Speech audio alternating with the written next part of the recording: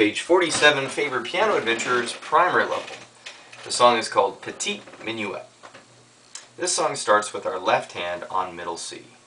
We'll be using our one finger on middle C, 2 on B, 3 on A, 4 on G, and 5 on F. The right hand will be in a new position. We're going to be playing D instead of middle C, one above, with our one finger.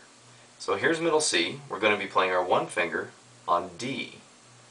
2 on E, 3 on F, 4 on G, and 5 on A. Again, we have half notes, quarter notes, and this time we have a dotted half note which gets 3 beats. Listen as I play the song and count the beats. 1, 2, 3, 1, 2, 3, 1, 2, 3, 1, 2, 3, 1, 2, 3, 1, 2, 3, 1, 2, 3, 1, 2, 3. The final note in this song is a dotted half note. We have to hold it for 3 seconds. Listen again as I play, but I do not count. Just listen to the song.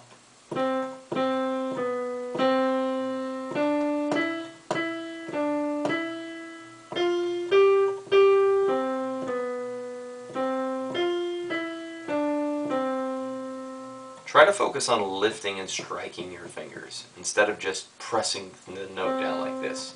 Lift and strike. Lift and strike. Gain finger strength by doing this and more control and power on hitting notes. This concludes Petite Minuet.